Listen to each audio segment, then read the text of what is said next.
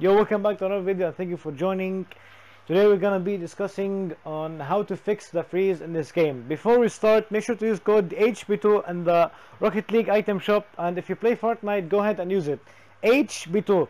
Okay, so let's talk about how to fix it. If you have a lot of friends, go ahead and delete them, because I have a lot of freeze and drop FPS whenever I open my friends list. I have 377 online, none offline, and 35 online, and 3 in the game. So go ahead and delete all of them. Also, make sure to delete incoming friend requests, because I have 140 and I have a lot of drop FPS. So do it. And if you have PS4 friends, go ahead and delete them. You don't have to delete all of them, just delete as much as you can. That's why you're waiting a lot of minutes in the loading screen. Tell me in the comment section if this works or not, and drop a like on the video, subscribe, turn on the bell, do whatever you want, and thank you so much for being here again. See you next episode, and your boy Hassan 2 is out. Peace, love, and hugs, and bye bye.